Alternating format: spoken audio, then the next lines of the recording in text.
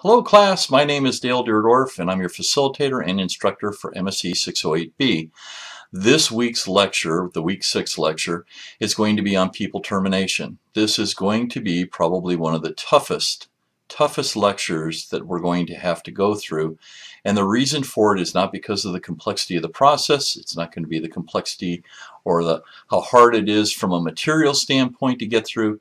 It's because we're talking about terminating people and the emotional content, I'll call it the process of that, and how important it is to do it right versus the impact of doing it wrong. And there are serious consequences if we don't do this correctly. So the first thing I want to do is I want to point out the text that I think, or the book that I think is probably going to be one of the easiest and best, I'll call it accompanying type of journals or small books for you, and it's called Letting People Go.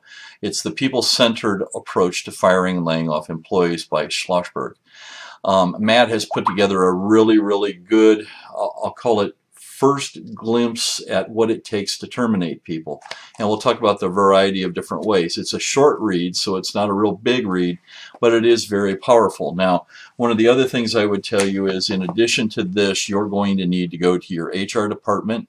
If you don't have an HR department and you are the HR department when it comes to terminating people, you need to go to your state.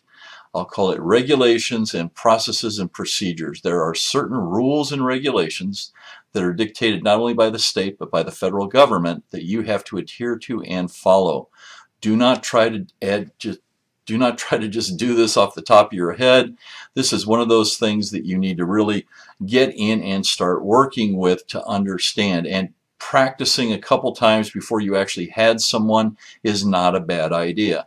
I can tell you that a lot of the research that I've read indicates that this is one of those areas where as a leader or a manager in a high-tech organization, if you really want to find out how good you are, if you want to find out what kind of impact you can have in an organization, sign yourself up to help or be the person that has to let some people go, to terminate people, because it is a gut-wrenching type of situation. It's not happy for anyone. And the first thing I want to do is I want to talk about below my image. It says must terminate people because of, and I've got 4 things that I've identified there for you. Poor behavior, and that is firing somebody. The lack of budget. Okay, so if we have a lack of budget and funding, we have to lay people off. Then you have the end of an assignment. A contract person's assignment comes up, somebody finishes an assignment, that's considered a layoff also. And then you've got 2 other things. You've got a voluntary termination, which is either somebody quits, decides to leave the company, or they possibly retire. I am not going to cover what happens if somebody goes out on medical and then needs to come back or anything like that. That would be a different type of situation. And I will not be covering quitting or firing, or quitting or people retiring. I'm only going to handle the part where we are eliminating people resources on a project or a program. And believe me, this is, like I said, one of the toughest things you will be responsible for doing as a leader or manager in your organization. Any high-tech organization is constantly bringing people in, turning that around, and trying to find the right mix. Sometimes you have to get rid of people for a variety of reasons. So let's just go ahead and go into the material. I just want you to get I'll call it the best thing to do is understand that once a decision has been made that you must terminate someone, this is something that needs to be done quickly. It's not something you wait till the next quarter. It's not something you say, well, we'll do it next month. We'll do it when it's more appropriate or something like that. This needs to be addressed. And the reason is that if there is a reason that you've decided that you need to terminate someone, then the impact of that and the other people around, that whole system of interactions that are happening to the people around this person and to that person and to you is going to be in chaotic turmoil. So what you need to do is you need to really look at, do I really need to terminate someone? There has to be just cause. There needs to be a reason that we're going to terminate someone, because you need to look at the items that I've got off to the side of the screen.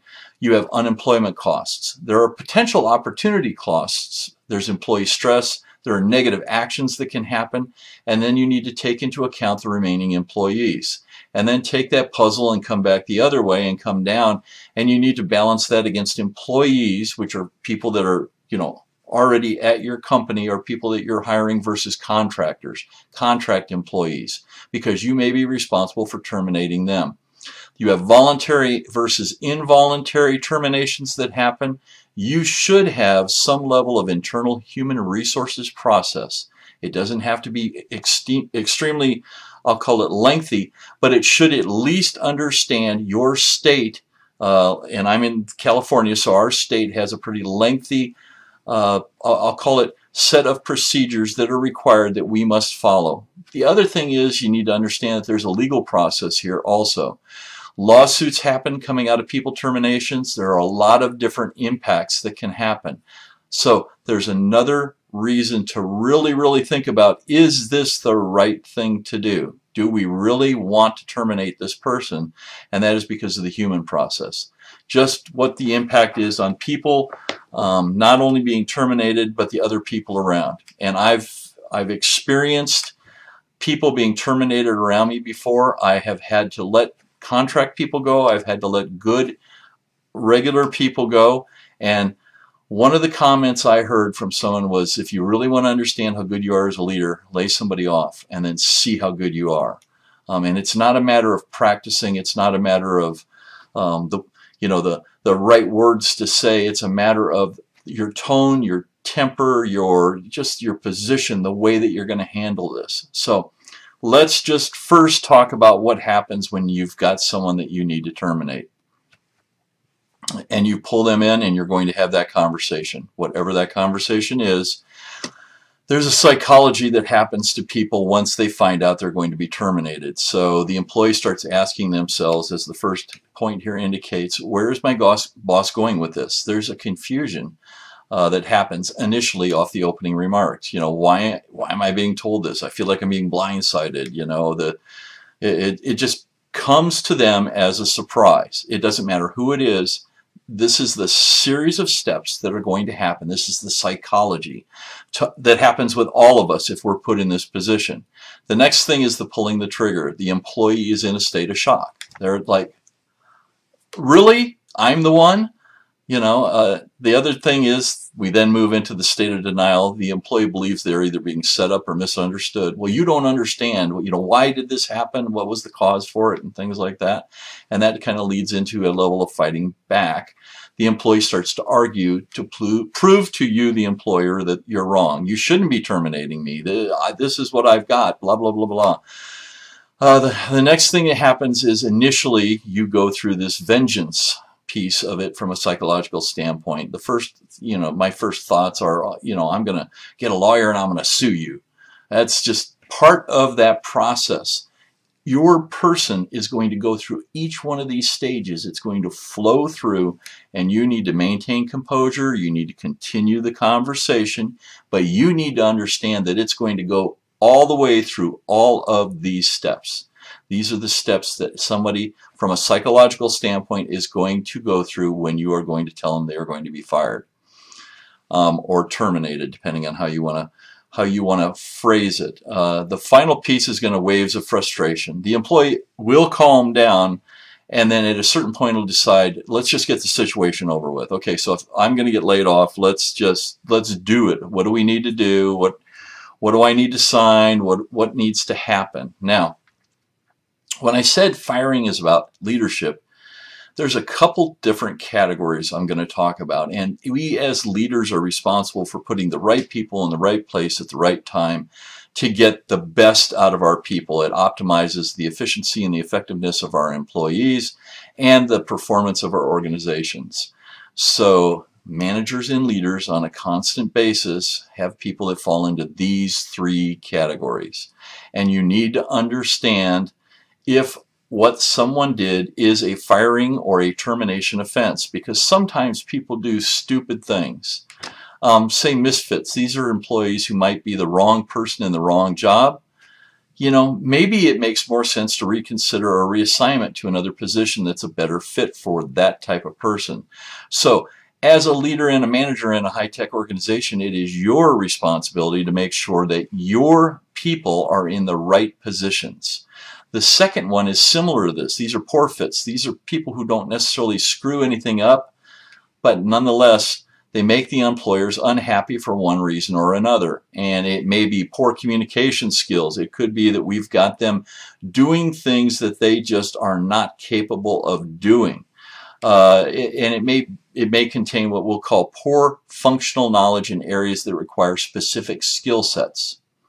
You need to determine, is this a person that I need to terminate or fire, or is this somebody that we can use in another position that's a better fit for them? So misfits and poor fits are people that you need to recognize are going to be coming in front of you, and you need to make that determination. Now, the third one is screw-ups, and these are employees who made mistakes or did something out of ignorance that resulted in an unwanted event. This is when your hands are tied. You know, you've caught someone on the computer in an area that they weren't supposed to be in. They were, you know, accessing something. They got caught stealing something. These are people that have done something that put you in a position where you simply have no choice. They made the wrong decision and something has to be done. So that's a person that must be terminated. So you need to remember that you need to walk through all three of those, I'll call it philosophies.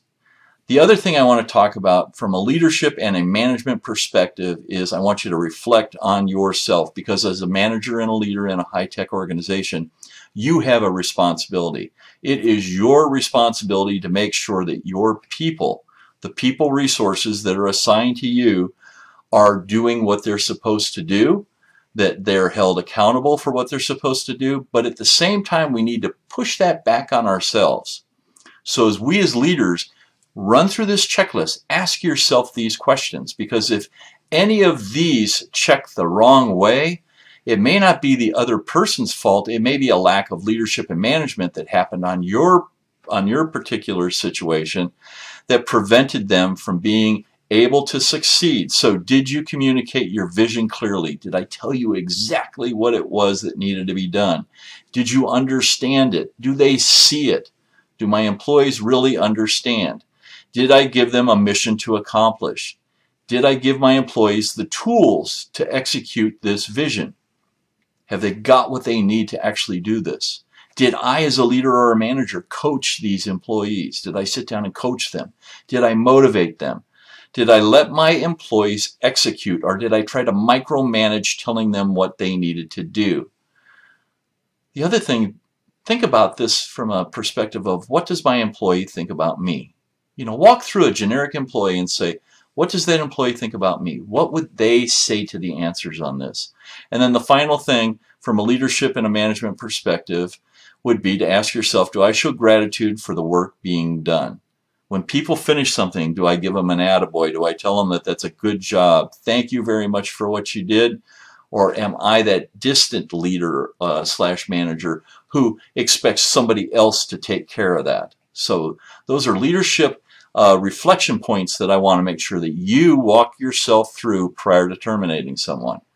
It lets you really get a good sense or feel of, am I partly accountable, or am I accountable for this person not being able to do what they needed to do? Now, let's go ahead and talk about where we've made the decision that we have to terminate someone.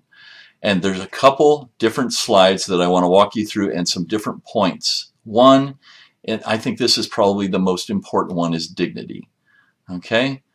You need to remember that the way you handle this will be seen by not only your employees, but all the other employees that they talk to. So employees will always see what you did and what has happened. So if you try to hide this and terminate someone without anyone knowing about it, I can guarantee you that is not a path to success, because it'll get out. Somebody will find out. Somebody will know. It isn't like, oh, Bob just didn't come in yesterday and we just know he's never coming back.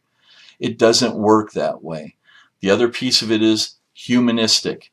We're all human beings, and there's no need to belittle or humiliate the employee that needs to be terminated. The next piece is going to be, it's your mistake. Often employees don't work out because of what we called before, those areas that I asked you to go look at, and that is because of misfits, poor fits, and screw-ups. Okay, so you need to make sure, is this the right person that we need to terminate, or is there some other position we need to do with that? The fourth piece is going to be pretend that this was the best employee who ever worked for you. Many times, if you're going to have that conversation with someone that you're terminating them, you have to point out, I'll call it inappropriate behavior. You have to point out poor skill sets and things like that. But look at it from the perspective of this was the best employee you had, and I need to let you go. But at the same time, I need to let you know what you did right, what your good skills are, what you're capable of. It's a blended conversation. It isn't like you're just not working out, so we're getting rid of you. Goodbye. That is not the way to terminate someone. You have to follow a certain level of what I refer to as dignity points, and these are the ones I'm talking with you about. Have a decent conversation with your employee, similar to what I just did when I was talking about, hey, don't need you anymore, see ya, been nice knowing you, goodbye, pick your check up at HR. That's not the kind of conversation you need to have. You need to have a conversation with that employee that shows respect. And then let your employee leave, unnoticed. It's not a production. It's not a show. We don't need to put this on as a way to show everyone in the company this is what happens when, I fire you, that, we've got some sort of drama and all this kind of stuff. Don't make it a show. It's a process. You onboard people with a process. You have to offboard people with a process also. And then give your employees some reasonable freedom. And I'm going to talk about two different cultures and two different ways I've seen this done. And one was a company that I worked for where we would get told that we were going to have a mass meeting. And the mass meeting, as you were walking into the conference room, there were people that knew who you were, and they would pull you into one door or another. One door went into one conference room, the other door went into the other conference room. And we, at times, had mass layoffs. We would get rid of 50 to 100 people at a time. And if you were in one of the conference rooms, it may have been one of those where they needed to let you know you're part of a package of people that are going to be terminated. We're going to be no longer using your services, and there was an explanation in addition to HR representatives that would help from a variety of ways what would happen. And then the other group of us that would be in the other conference room would be told we are in the process of doing a downsizing. We've just had to lay off, say, 20 or 30 people. They're in the other conference room. They would explain exactly what happened. This was a very uncomfortable thing from an employee's perspective to be in. But I'm always glad I was on the conference room side that was staying. I was never on the other side. That was one company I worked at, and then there's another company where we used to get what we call the pat, like the tap on the shoulder, and you would, out of nowhere, you would get a tap on the shoulder, and you would be asked, "Can you follow me? Can you come with me?" And you would follow them, and you would end up going. You would go into either your office or an office and sit down, and they would explain to you, "You're going to be terminated. This is what's happening. You have 20 minutes." And they did actually do it in a 20-minute window. You have 20 minutes to go back to your office or your cubicle or the location that you work at. You can pack up and remove your personal goods, and I need you to leave today. And it's just brutal to watch it happen because everyone around would see this person come in, pack their stuff up. They didn't get a chance to talk to anyone. Give your employees some reasonable freedom unless you are concerned that there's going to be a major problem associated with that. Them letting people know I've been laid off or I've been terminated and it was done in a very respectful way goes miles towards trying to keep the culture intact in a positive way. The other thing is, from a legal standpoint, you do not want to put yourself into a position where you have legal implications because of the way you terminated someone. So from a legal perspective, make sure when you are having that conversation, when I'm talking to you to let you know that we're going to be terminating you, what I need you to understand is you must make them understand why they're being terminated. You can't just say, "We're getting rid of you, I can't really tell you why," or anything like that. You need to tell them what skill they didn't have, what performance was not there that you needed from them, what it was they did wrong, if there was some sort of an infraction. They have to understand the why they are being terminated. If you do not provide that, you are setting yourself up for legal implications.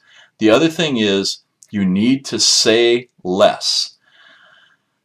The more you talk, the more you have a chance of saying something that can come back and be used against you when you're taken to court. So make sure that the conversation you are having with them is specific. We talk about exactly what is necessary. That's it. You don't want to elaborate. You don't want to go in and talk about other people and other things. Don't do that. Saying less is going to be better for you in the long run right now. The next thing is you need to be fair. U.S. law requires equal treatment of employees, especially ones working in the same position. So if there are multiple people that are doing the same job and you've selected one to get rid of, you need to make sure you understand why you're getting rid of that one specific person who, out of a portfolio or out of a group of 4 or 5, was, pulled away. So those are things you need to understand. Be fair, and then question your own actions. By that I mean for every action you perform, think whether someone may find it to be discriminating. So when we're terminating someone, is there something that you say that could potentially lead to someone saying I was discriminated against?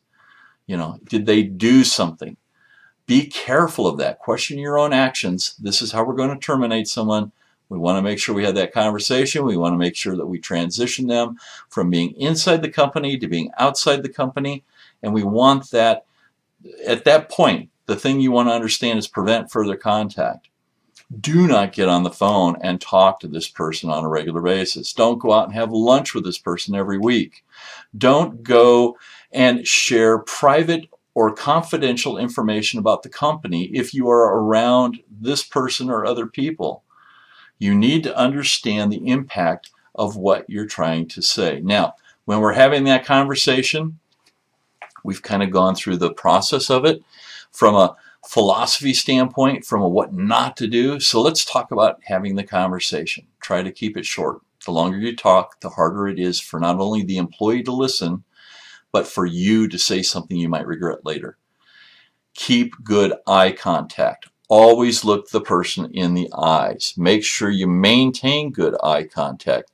It shows a sign of respect. If you don't do it, they will recognize it, and you'll hear things like, somebody said you wouldn't even look me in the eyes. They let me go. From a leader and manager's perspective, you need to show confidence. This is probably, like I said, one of the hardest things you will ever have to do as a leader and a manager in a high-performing company or in a high-tech environment. But show confidence. The other thing would be bring the appropriate personnel. Don't bring a gang of 15 or 20 people in to lay somebody off. But make sure you've got the right people there if necessary. If you have to have someone from HR there, along with someone from the person's organization, along with you, make sure everyone is there and that you're all prepared. The final thing would be make sure you always have a witness. There should always be someone else there with you that helps you and the process from a perspective of being a witness as to what happened. There's a lot of research out there right now, and it's kind of strange, but it says that the best time to terminate a person, and I know that sounds crazy, but there's a particular time and a particular day. So the best day of the week to terminate someone is going to be on a Friday. The best time to do it is going to be after lunch in the early to mid-afternoon. Statistics show that that is the best time for it to happen. There's less impact on the organization. You do not, under any circumstances, want to lay someone off on a Monday morning, right at the beginning of the work week. So remember that. Statistics show and studies show that that's when you want to terminate an employee if you can. And then you need to pick the right place. So not only do you have to pick the right time, you have to pick the right place. And a lot of people will come back and tell you, you don't have to pull them into a conference room. You could have that conversation outside at a bench. You could have that conversation outside at a picnic table. You could have it in a conference room away from other people. Think about the location that you want to do it in. It doesn't have to be a small crammed office to where as soon as people walk in they go, oh, I know what's coming now. So just keep that in mind, okay? So when you're having that firing conversation. Now that we've got it done, we've got the aftermath. Okay, so somebody's been terminated. Now what do? Don't keep it a secret. You need to clarify for all your employees, that someone was terminated. So-and-so was terminated. We had to let them go. This is why. Reduce the gossip. The less your employees know, the more gossip they will spread. Let your people know what has happened. Some people will believe gossip no matter what. So you need to make sure that you really, really eliminate this. Educate your employees. Explain to the remaining employees about your expectations. In addition to that, let them know that you're in control, and if you tell the truth and are honest, everything's going to be fine. We're working in this I'll call it this bubble of trust. And as you show that you're in control of the process and that this wasn't just something that happened for no reason at all, your employees will respect you for it. Listen to your employees also. If the wrong message gets to your employees, it may destroy your culture. So make sure that if you're going to have a layoff or if you've just had a layoff, listen to what people are saying. Understand what they believe. And it may take another meeting for you to clarify that. And then the final thing would be, don't dismiss anything you hear. Once you hear something that bothers you, you need to act immediately. So if you hear repercussions, you hear things that are happening, make sure you let people know as quickly as possible. Now, we're going to talk about exit interviews, and this is really tricky because a lot of times the only people that want to have exit interviews are going to be people that are retiring or people that are leaving on their own. That's the opportunity where you can make that happen. But if someone is willing to conduct an exit interview with you, then what you need to do is you need to follow a series of certain things. One, there's tremendous information you can get about the organization, the people, what's happening, the processes, areas that may have, areas for competing resources, things like that. Conduct exit interviews if possible. Exit interviews should not be, I'll call it interrogations. They should feel warm. It should be a conversation. You need to thank the employee for everything they've done. Anyone you get a chance to do this with, you want to make sure you have that exit interview, that meeting with them. Make the questions that you're going to ask them as precise as possible. You can't ask them questions that are open-ended and expect them to fill in what you're looking for. Be specific about, did we give you the tools necessary to complete your task? Yes, no, and if no, what tools would have been required? What tools could have changed this? How could we have? That's the type of questioning you need to do. And remember, when I say questioning, it is not an interrogation. It is a conversation. You should also listen and document everything that is said. Like I said, it is very good information for you. Now that covers the basics for terminating people. What I want to do is I want to walk you through a quick quiz. But at the same time, I need you to understand these questions, when I ask them, are meant to either be yes, no. You're going to look at these and you're going to say sometimes it's situational, sometimes it's maybe. Remember, those are responses also, or it depends. Okay, so question one, first question, when terminating an employee, should I lie to make them feel better about the situation? Question two, can I rehire someone after I have fired them? Question three, is it my responsibility to find a job for someone I am terminating? Question four, should I not hire or should I not fire a veteran that is not performing and has been identified for termination? Question five, if someone starts yelling during a termination, should I call security or yell back at them? And then the final question I've got for you is question six. Should we terminate someone on a Monday morning? Now, all of these questions I know you've got answers for. Walk them through your head from a philosophical standpoint. I want you to go back and look at the leadership questions that I provided you in here and make sure you write down exactly what you think your responses to that would be. I'll say this from the experience that I have. Hiring people is a wonderful experience. Interviewing them, motivating people is a wonderful experience. Rewards and recognition programs, celebrations are wonderful experiences. Working with high-performing teams and watching them succeed are wonderful experiences. There is one thing that you must do as a manager and a leader in a high-technology organization that doesn't fall into those categories, and it's terminating people or firing people. And it is a painful process, not only for you, but for the employee. Make sure you follow a good set of process rules. Be dignified. Remember that it's a human being on the other side, and that you follow exactly what you've set up as the plan for getting the person in and out as quickly and as effectively as possible. But have the conversation in a respectful way, and if you do that, you're going to find that you will grow as a leader and manager into a very powerful, I'll call it, the experience will make you stronger. It'll humble you. It'll make you feel bad to the point where you'll go, boy, the next time I get put in a position like this, how do I improve what I did?